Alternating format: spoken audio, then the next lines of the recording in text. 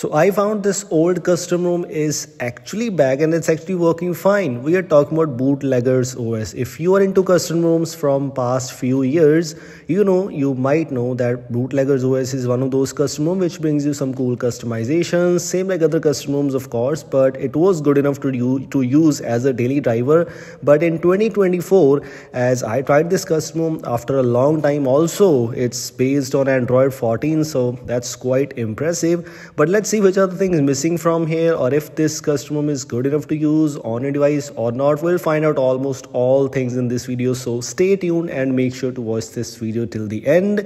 As I just mentioned, it's based on Android 14, which seems quite good, and it looks good, it feels good. That an old custom ROM is actually updating almost regularly because we are having the latest security patch and also the latest Android version.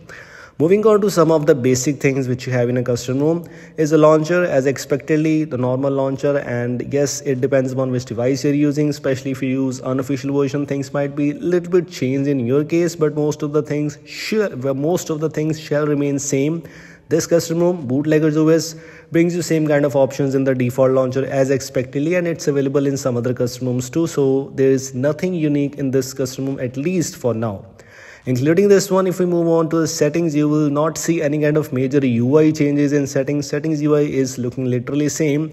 One thing I guess you are noticing here is the fonts. These fonts are by default, and yes, these were available even with that initial version when I installed Bootleggers OS for the first time.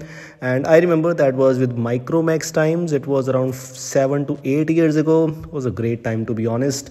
If you take a look at some of the features here in the security and privacy section, you might notice some of the features are missing from here. For example, you have the same kind of options in screen lock, enhanced pin privacy, but scramble layout is missing from here, and same like that there is no app lock, because for now, while making this video, there are many custom ROMs which are already giving you app locker pre-installed. So in case you use app locker, then this custom ROM is not for you.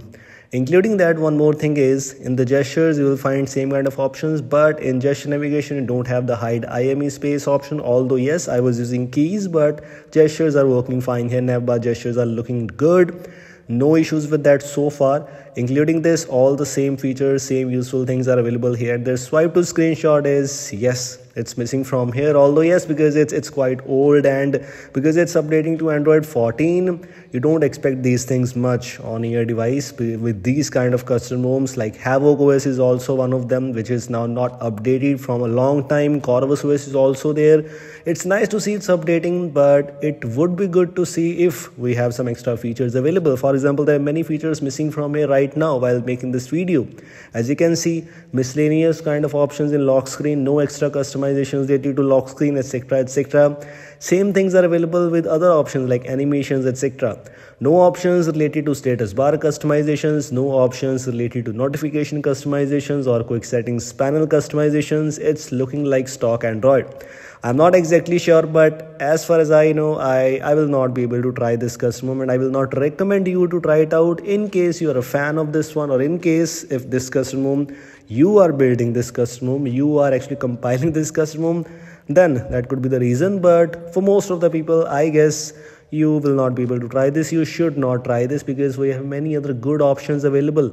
This one is one of them. In case you want to try it out, you can, but because we have many extra options, many extra things available in some other custom ROMs, for example, Project Elixir is here, Evolution X OS, Pixel Experience, Lineage OS, many more choices available for everyone.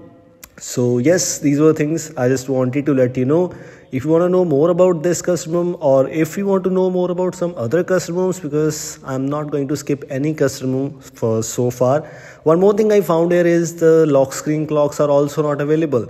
These things initially were not present in any custom ROM, but after 1 or 2 months things were added. But in this case, these are not here. Maybe they will improve in future, but for now this is it, and these were things I just wanted to let you know. Hope you like this. We'll see you in the next one. Until then, goodbye.